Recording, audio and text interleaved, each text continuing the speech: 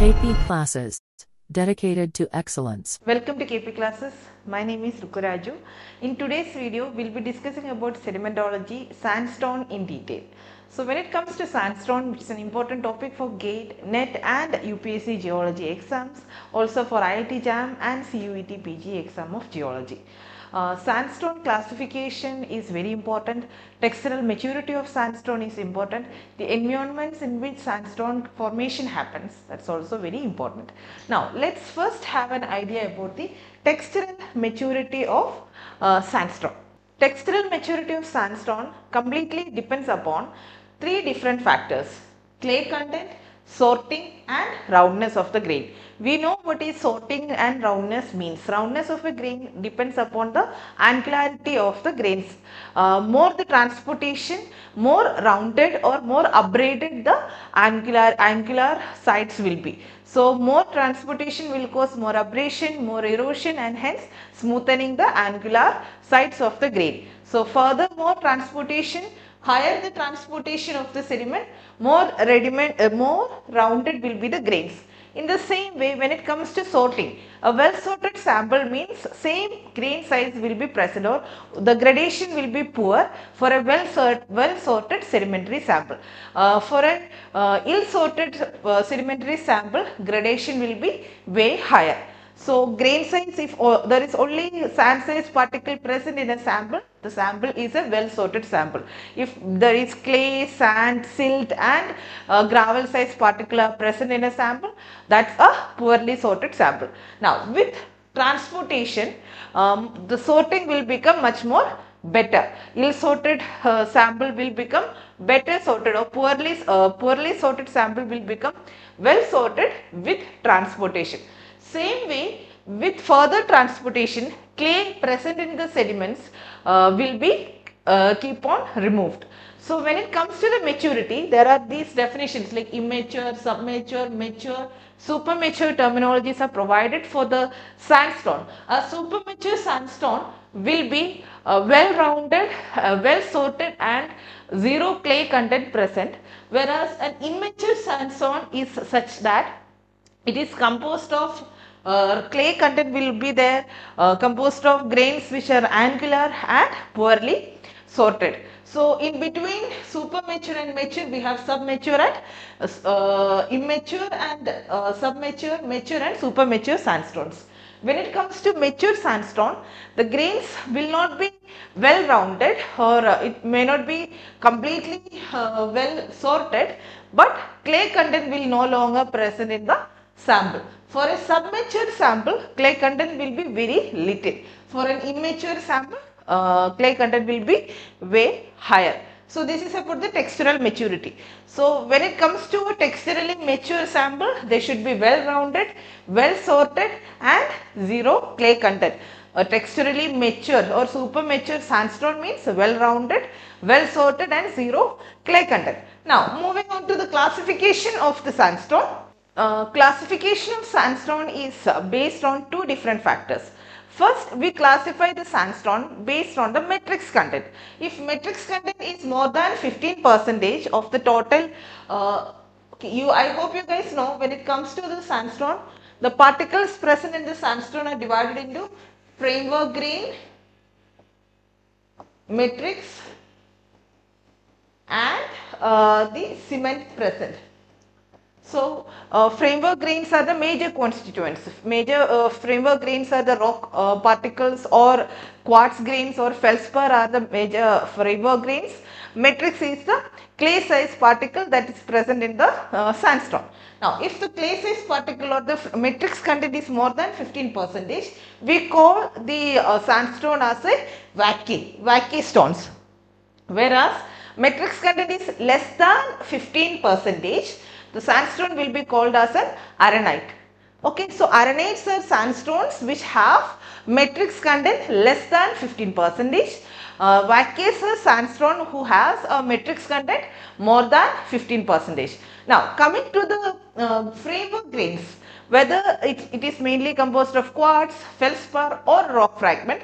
We divide the sandstone into or arenite into further terms: quartz arenite, sublithic arenite, subarcose, arkose, lithic arenite, etc. So arenite is further divided into different terminologies based on the framework grains, whether there is quartz, whether there is feldspar, whether there is rock fragment.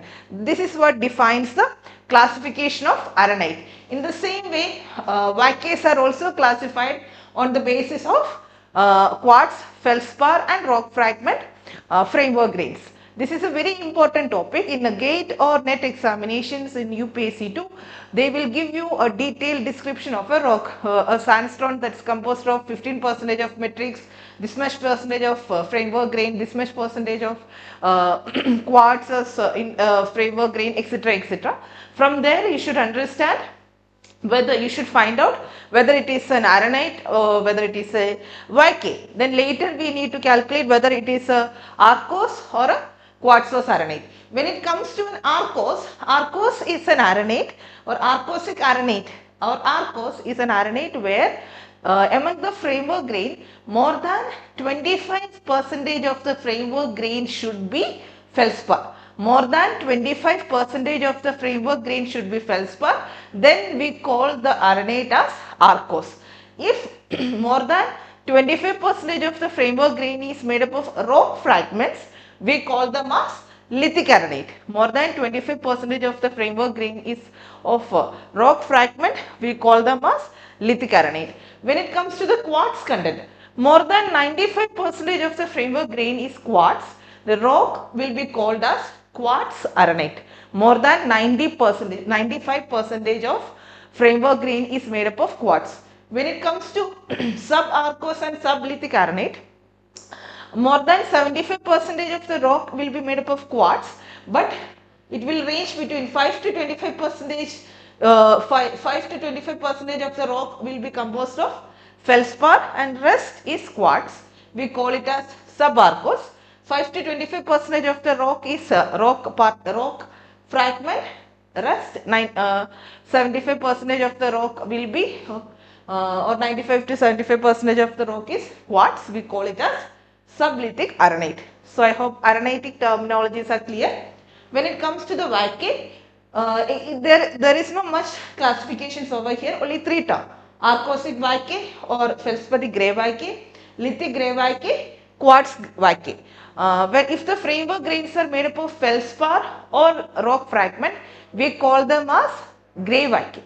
So grey vacate are sandstones which have, first of all, more than 15% of matrix content is there, and when it comes to the framework grain, more than 50% of the framework grain is made up of feldspar. We call it as feldspatic grey vacate. More than 50% of the grains are of rock fragment. We call it as lithic grey vacate. More than 95% of the rock fragment is quartz. We call them as quartz vacate. So I hope the terminologies are clear about vacate and arenite. Another important part over here is different environments from which you can get a grey vacate or arkose or a quartz arenite. When it comes to arkose, they are composed of feldspar, and we know feldspar is a very less resistant mineral. When it come in contact with water, it will be get converted to or altered to clay. So if fresh feldspar preservation happens or arkose deposition takes place, means the climatic condition for the formation of the arkosic rock should be arid, or there should be a tectonically active area in which a rapid deposition happened. So these are the two conditions where these are the two conditions which are favorable for the formation of arkose. When it comes to the rock fragment, either the source of the sediments should be composed of the rocks such as basalt, where the grain size is way lesser. Okay, or the volcanic igneous rocks should be the source.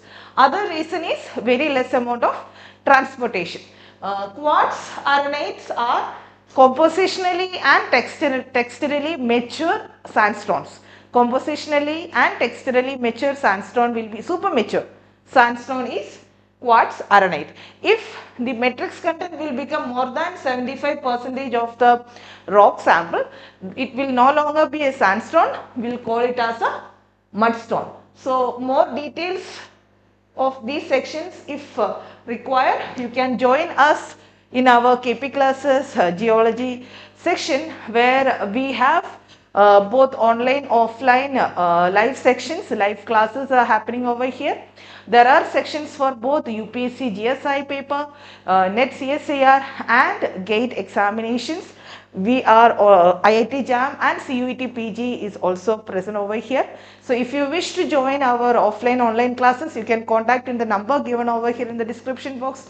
If you want a demo section, you can, there is a link given over here. You can you can fill the form so that we will contact you and you can attend our trial sections. There are recorded lectures, more than 500 hours of recorded lectures, 2000 plus questions in the online test series. So all these things are available. If you wish to join us, please contact us in the given number. Thank you.